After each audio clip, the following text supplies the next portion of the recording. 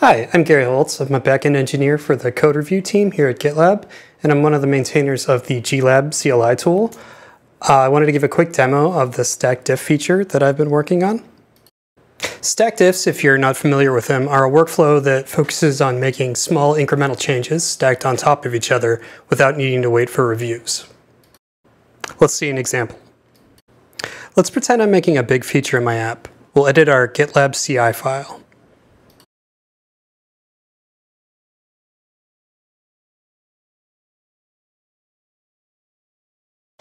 Now that we have a change, we can use the glab stack new command and create a new stack. Let's give it a quick title.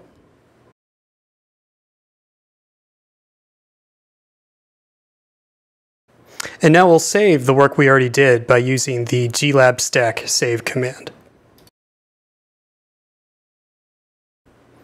We'll describe the change we just did.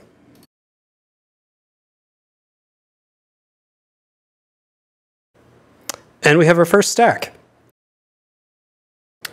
You can see we've gone from the master branch to a branch GitLab automatically created for us based on the title.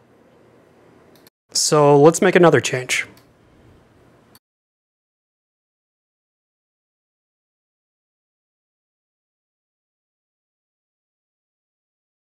Then we'll run glab stack save again, but this time we'll pass the M flag and specify the message.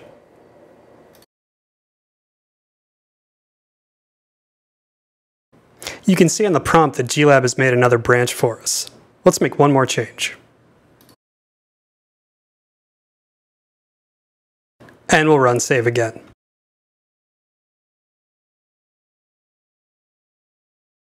Okay, that feature seems done. Let's get these changes on GitLab. Anytime we want to sync with GitLab, we can use the command glab stack sync.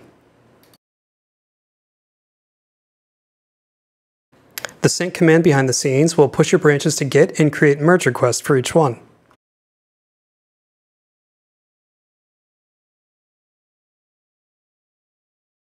The last change we made is its own merge request, and it's pointing to a branch with the previous change.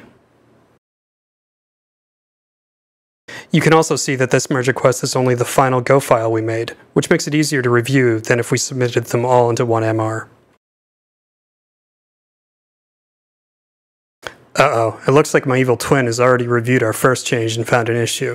That's no problem. Let's go back to that change with the glab stack move command.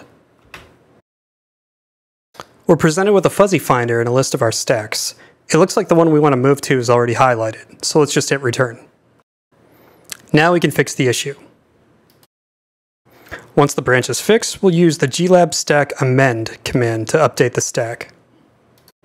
This command will also give us the option to change the description if we want.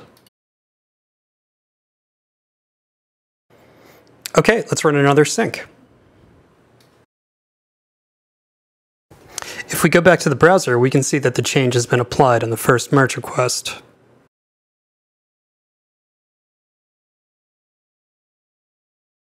But all the subsequent merge requests have also been updated with a rebase, so we still only have the original changes for that branch. So we still end up with 3 easy-to-review merge requests.